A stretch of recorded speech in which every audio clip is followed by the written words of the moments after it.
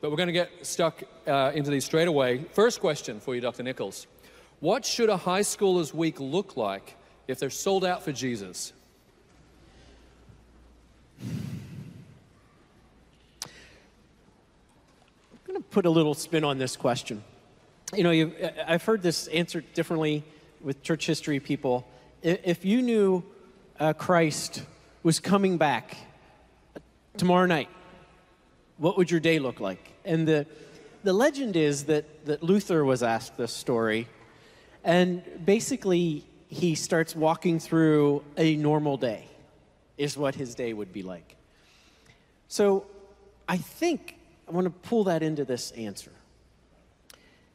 It's being faithful in what God has called you to be and where God has called you to be and doing what God has called you to be. So being a sold out for God high schooler, which is very commendable, is about being faithful as a high schooler, being a faithful student, being a faithful friend, being a faithful son or daughter, and in that you're being a faithful Christian sold out for God. I imagine some of the question behind the question, maybe, is there a prescription for what spiritual disciplines look like, you know, every day? And of course, I know there's not a set criteria. This is what you must do. But could you speak to that a little bit? Absolutely. And I caught a little bit of the engagement, the What Now session. And I thought that there were some good answers in there from both Bo and from Brooke. And I thought some of the things you brought out in the panel were very helpful as well. When you go into 1 Peter 3:15, it's not, let me go find you and let me bring the gospel to you. It's people are going to seek you out. And so in this world where these first century Christians were marginalized, it does not follow that they should be people of hope. But in order for that to get observed, they have to in fact be people of hope in the marketplace, in their family circles, in their worlds. And so the idea is that, yes, you need to be a sold-out Christian if what that means is you're living out your Christianity in such a way as it gets noticed. And so that lingering behind the question, absolutely. So what does that mean? Well, it means conversation, it means contribution, and it means caring. It means being a loving neighbor as a Christian. It means being respectful and kind to your teachers. It may very well mean having a Bible with you as you go about your day, or having a Bible in your locker, or having a Bible in your backpack. It may mean that, but it also means, again, being faithful and being faithful in those roles that God has for you at this time in your life. All right, so the next question. How can I tell others about God where they will remember? You know, this goes back to our job and the Holy Spirit's job. So this I find great comfort in and encouragement in. I do believe we play a role. God has ordained that human agents be the instruments in the proclamation of the gospel. And I find a very fascinating word that Paul uses, and it's the word persuade. Persuade does not mean manipulate. And in fact, he'll say, we are not like the many peddlers of God's word. So this is not salesmanship, and it's not manipulation. Have you seen the tracts that are like the folded up $20 bill? And then you think, oh, it's a dropped $20 bill, and you pick it up, and you thought you found a $20 bill. I have something better for you, eternal life, right? It's not manipulation. It's not salesmanship, but neither is it bare proclamation. We know what persuasion means. Like, you know, I can tell you why you should watch my latest TikTok video, which doesn't exist, hypothetical situation. I'm pretty sure we all would have watched it if you actually had one. No, you wouldn't, I'm sure of it. Or I can persuade you to watch it, right? We know what persuasive means. And so we poke and prod, but it's the Holy Spirit that convicts. So how do we talk about God in a way that they will remember? I do think we have to be persuasive. And I think we can be persuasive in both our conversation and in our lifestyle, that there is something here for you to think about. And then we trust in God. Then we rest in God for the Spirit to be at work in the life of that individual. And sometimes we see the fruit of that, and sometimes we don't see the fruit of that. And I've heard testimony of people who heard something, and 30 years later, God brings that back in their lives and they come to Christ. So you never know. You never know. Just be faithful in putting it out there and poking and prodding in a persuasive way. A question that probably wouldn't have been asked a decade or so ago. If I'm invited to a same-sex wedding, should I go or not? I would say don't go. You may get other advice and you may have others that disagree. I would say don't go, and here's why. A wedding is before God. A wedding is a recognition of the God-ordained institution of marriage, which in the pages of, opening pages of Genesis, in the way God designed this world, designed marriage as an institution of heterosexual relationship, man and a woman. If the United States Supreme Court redefined marriage in 2015, that does not affect God's ordination of the institution of marriage. And so I would advise you not to go, because it is not actually a marriage before the eyes of God. How often should I read my Bible? Why? For how long? How should I read it and apply it? You might have to help me with the order there. So daily, how long? I think this varies. And, there's different ways to crack the nut here. You can listen to the Bible. We have all these great apps. So you can listen to the Bible. I think that's helpful. And one way to do this might be to listen to whole chapters of the Bible. We have apps that will break a reading the Bible through the year. In fact, this is on the Ligonier app, that you can read the Bible through the year on the Ligonier app. You can also hear the Bible through the year on the Ligonier app. That might be a wonderful thing to do. That might be something you want to do in the morning, or if you're not a morning person and in the evening and you want to do it in the evening, that might be something wonderful to do in the evening. The off time, maybe you just read a couple verses. Maybe it's just one verse. Maybe you just take your time working through a book. Maybe you want to read the text that your pastor's going to preach on that Sunday. And maybe you want to read it every day of that week leading up to the pastor's sermon or after the pastor's sermon. So there's different ways you can do this, and find a way that is consistent with you and fits into your schedule that can help you be consistent. Because I think that's the key here. More than how much time and exactly how you're reading it and how many chapters or how many verses in a day. Find some places that really fit with you that will give you consistency, that you are consistently in God's Word, and not only reading it, but also studying it. Don't forget to go a little bit deep here as you go through and as you read God's Word. Consistency is probably the key. It's always better to read some of God's Word than none of God's Word. Absolutely.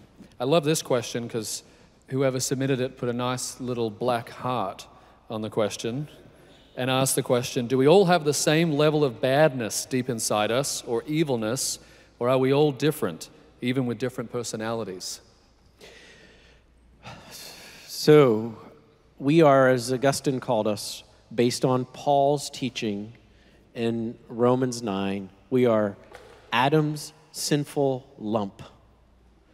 So all of us, even the smallest sin is worthy of eternal damnation. All of us are sinners before God. When we use the measuring stick of God's holiness, it is an equal, level playing field. We are all sinners. But there is a dynamic that Paul talks about in Romans chapter 1. And that dynamic is a downward spiral. As Dietrich Bonhoeffer says, it's a fallen-falling world. And as you read Romans 1, what do you see there? Right? As we fail to recognize God and give him gratitude, God gives us over. And as God gives us over, what do? Spiral down. And as we spiral down, what happens? God gives us over and we spiral down.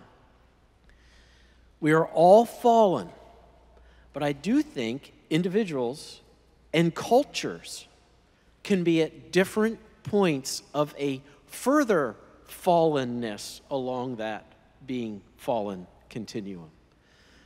And so you look at a first century Rome. It was a pretty decadent culture. They were all fallen, but that fallenness was bragged about. That fallenness was celebrated. It's not true of all cultures and of all times. It's not true of all people. And there are some folks who do seem to have what we call pathological, a seared conscience. So I think it is true that we are all fallen, but there also are degrees of fallenness.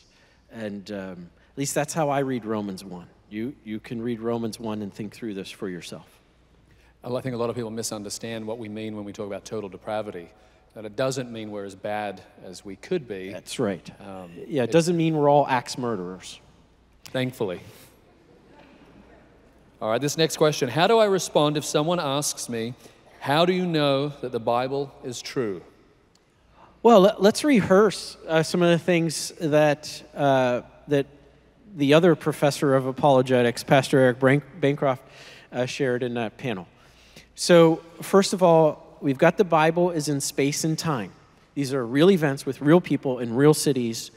And so we can corroborate that, not prove it, but corroborate that through historical testimony and through archaeology. So we have early Roman historians, Tacitus, Suetonius, who are first century Roman historians who are writing about the existence of Jesus, the Christus, and his followers, Christian.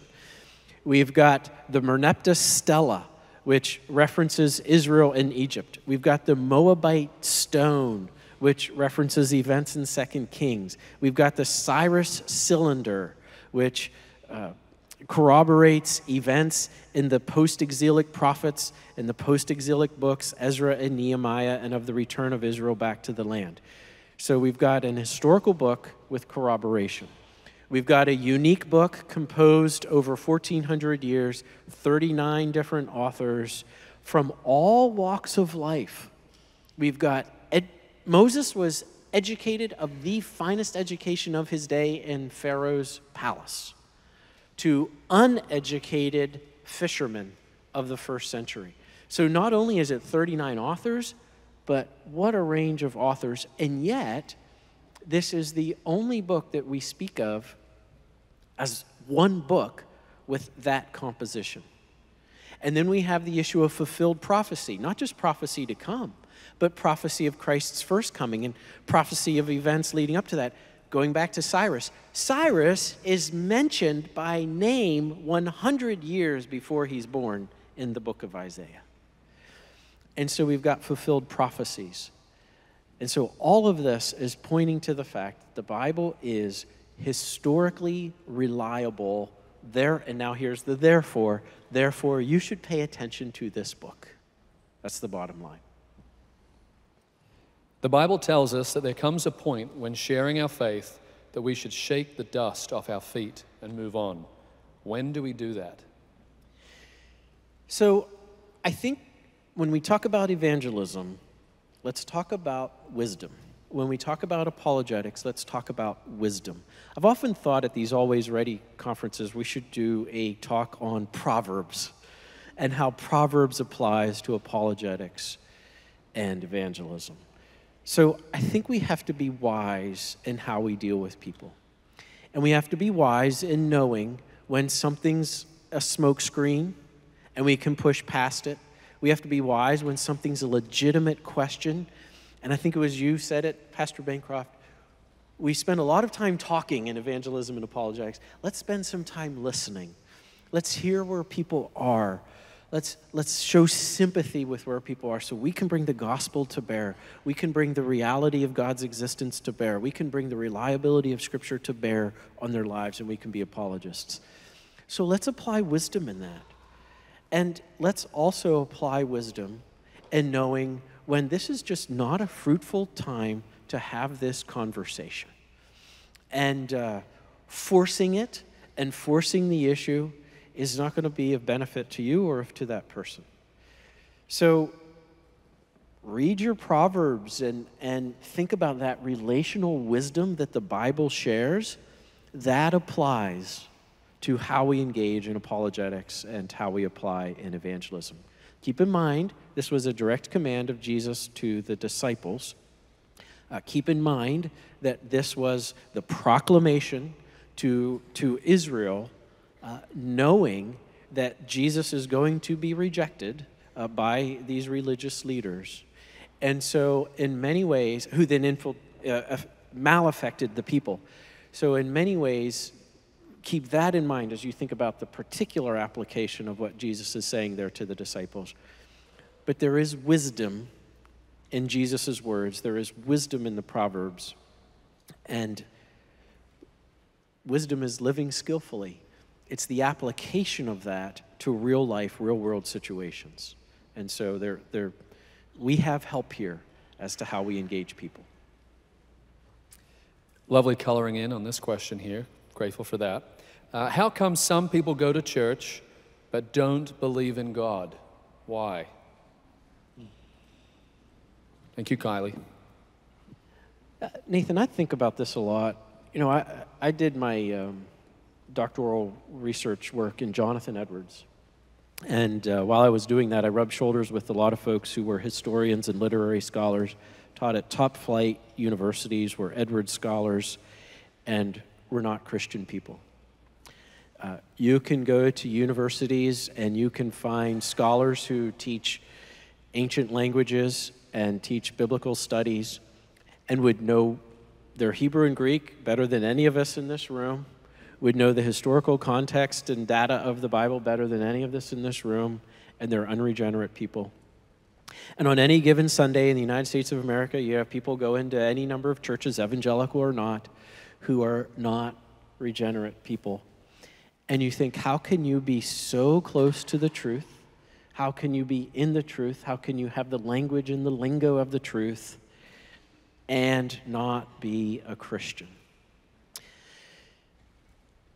It's a mystery. Unbelief is a mystery.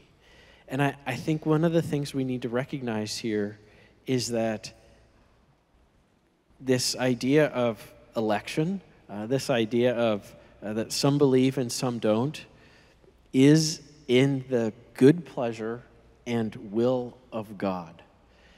And it's nothing to take lightly, to be so close to the truth all of the time, and yet not let it penetrate to your heart. That is not something to take lightly, but it is a reality, and I find it a confounding reality. Can I share a story real quick? So there was a mentor of R.C. Sproul. His name was John Gershner. And John Gershner was quite a scholar. Back in the 1950s, he was involved in this project of publishing the works of Jonathan Edwards. And the main editor of that project was a professor at Harvard University named Perry Miller, who was an institution in American history and scholars of American history. And the project was published by Yale University Press, undergoing by Yale University Press. And John Gershner and probably two other people sitting around the table of about 16 scholars were probably the only evangelicals in the room. And John Gershner said, we all study Jonathan Edwards, but if he's right, and he didn't say this meanly, he said this truthfully, if he's right, then that means most of you sitting around this table, when you die, you're going to go to hell.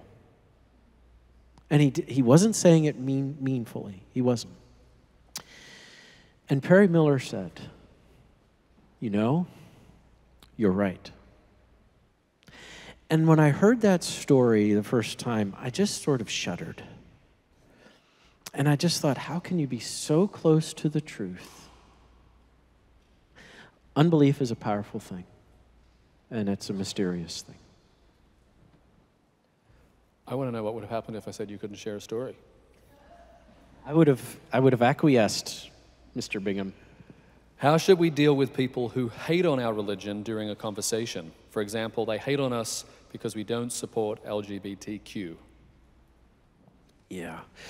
So this is true across the board, and I think this is something that is going to get more and more pressing for you.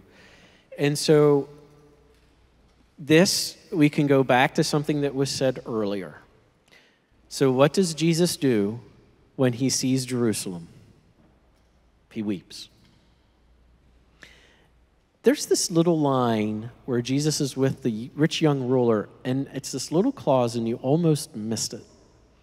And it says that as the rich young ruler comes to Jesus and tries to impress him that he's got it all together, Jesus looked at him, the text says, looked at him, and he loved him.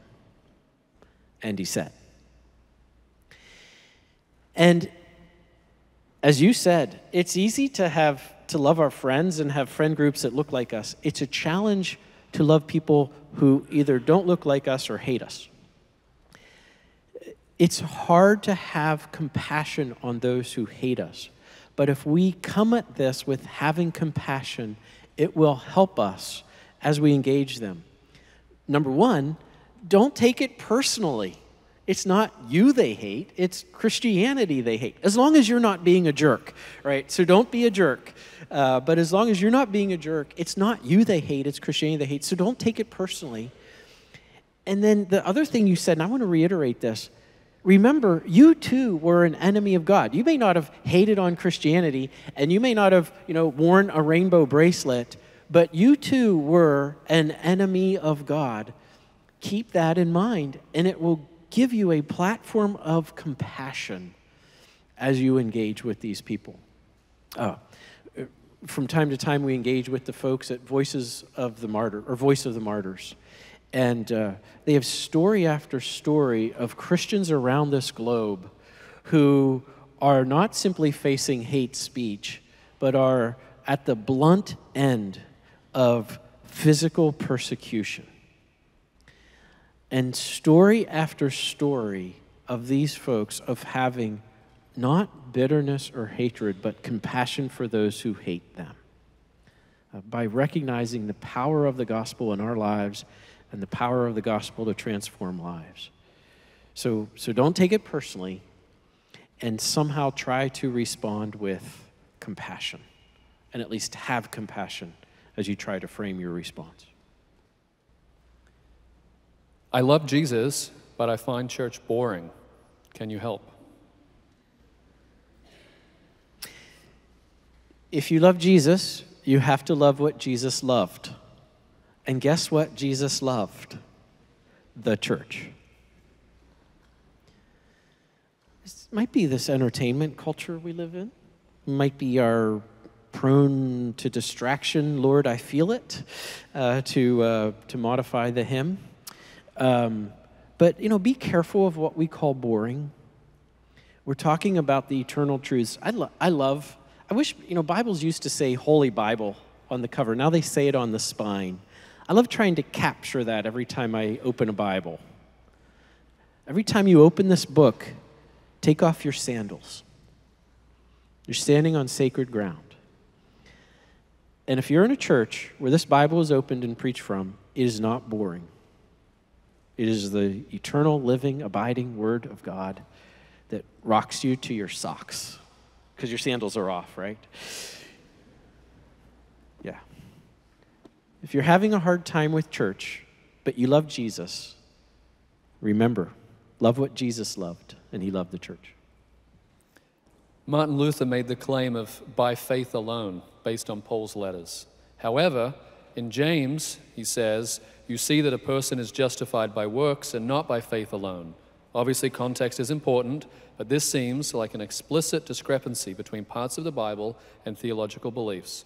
Could you explain this problem? So what Paul is doing is talking about our justification before God. And our justification before God is by faith. Our standing before God is by faith alone. What James is talking about is after we are in Christ as a Christian, now that manifestation of our faith in Christ, which is then by our works, which demonstrate our faith, which is not in contradiction to Paul, especially as not only do we have Ephesians 2:8 and 9, but we have Ephesians 2:10 following 8 and 9. So, and two times in Ephesians 2, Paul says, by faith are you saved. But then we come to verse 10, and now we are his workmanship created for good works. And this is very typical of Paul. Paul very much says we need to manifest God's work in our lives. We talk about Paul as having the imperative, and the imperative is based on the indicative. I know, it's a Saturday afternoon. Why are we doing a grammar lesson? The indicative is, this is what Jesus has done for you in saving you. Now, here's the command. In light of that, now is how you live. It's the great therefores. Ephesians is the perfect mirror of this. Chapters 1 to 3, this is what it means to be in Christ. Chapters 4 to 6, therefore, and that's how chapter 3 begins. Therefore, now this is how you live in light of who you are in Christ.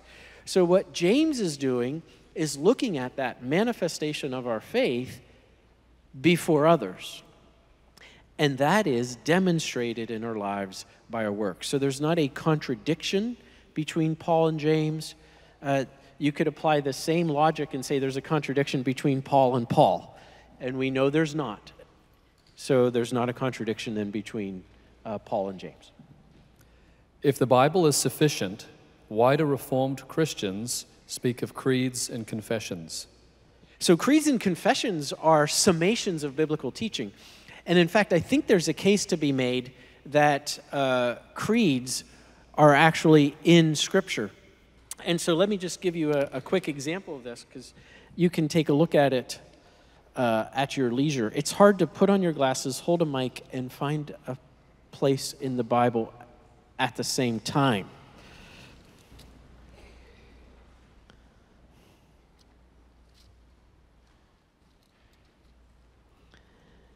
And this Bible doesn't have it marked like I thought it should. Can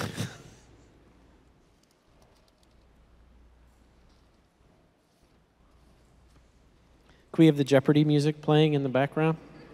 It's playing in our heads. Let me get to the question. So the idea of Christ was taken up in glory, seen by men, vindicated by angels, taken up in glory. Wherever that text is, as the author of Hebrews says, somewhere it says. So somewhere in Paul it says, seen by men, taken up by angels, vindicated. Wherever that is, look at it. Many scholars think that Paul is either giving a creed to the church or he's quoting a creed that's circulating in the early church. It's rhythmic, it's memorable, and even in our Bibles, except this one, it is put out in a poetic fashion, so you can see it. And the idea is that as we move to the Apostles' Creed or the Bishops' Creeds in the early church, these were just summations of biblical teaching in a way that we could remember it, and they served as gateways then into these doctrines. Then we move into the Nicene Creed and the Chalcedonian Creed. These are challenges then to specific heresies that popped up in the church that denied either the humanity of Jesus or the deity of Jesus or the way those two natures came together in one person in Jesus. And so what is the Nicene Creed and Chalcedonian Creed but a summation of the biblical's teaching of the whole counsel of God of who Jesus is as the God-man. They're not extra biblical in that they're giving us new content. They're simply summarizing biblical material in a very helpful pedagogical way for us to know. Then we move into the time of the Reformation, and now we have these confessions. So if you're Presbyterian, you have the Westminster Standards. If you're of the Dutch Reformed, you have the three forms of unity, the Heidelberg Catechism, the Synod of Dort, the Canons of Dort, and the Belgic Confession. If you're a Baptist, you have the 1689 London Baptist Confession of Faith. And yes, cheers. I always know when someone comes up to me at a conference and 1689 is tattooed on their arm. I know exactly where they're coming from on the theological map. What are these? But again, the summation of the whole counsel of God on all of doctrine, on the doctrine of Scripture, the doctrine of God, the doctrine of Christ, the doctrine of Holy Spirit.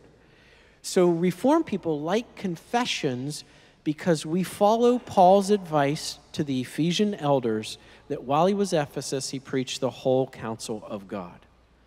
We also, though, recognize that these creeds and confessions are of a second order. The first primary place of order, the authority in our lives and in our church practice and in our doctrine is the Word of God. These creeds and confessions are of a secondary nature, but they are important to us. I go to a public school. How do I resist the temptation to speak and act like my classmates? It's very hard, isn't it, to be in the world but not of it. In fact, I think that is the trick of the Christian life. And throughout time and throughout stages of your life, you're going to be tempted to fall off that tightrope one direction or another. You're going to be tempted to sort of just simply withdraw and not be in the world anymore and cut yourself off. It was sort of the monastic option of centuries ago in the church, but I hear that sort of revived even on our own day of being a monastic Christian. And honestly, withdrawing from some elements of culture is probably not a bad idea for us. But Jesus did not save us to have us hermetically sealed in a little Christian Ziploc baggie until heaven. He said in his high priestly prayer that you sent me into the world, and now I am sending them, meaning the 12 and meaning us. But then the temptation's strong to fall off the tightrope on the other end, isn't it? And become like the world and become of the world. So first of all, you just have to have that in your mind. I'm in the world, but I'm not of it. I'm in the world, but I'm not of it. I have my Christian convictions, and they are convictions. I have my Christian conviction that this is indeed the Word of God, that I will study it, that I will obey it, and that I will live it, even if everyone around me doesn't think it matters at all what this book says. I have my Christian convictions that I am to show honor and respect. So even if everyone around me totally disrespects teacher or whatever in whatever class, I'm going to show respect. If everyone around me is an absolute ingrate and has never once said thank you in their lives, I know that God cares that I am a grateful person. I'm going to show gratitude. If everyone around me is here to be served, everybody in this universe is there for them, I'm going to follow the example of Jesus Christ, and I am going to say, I am here to serve others, right?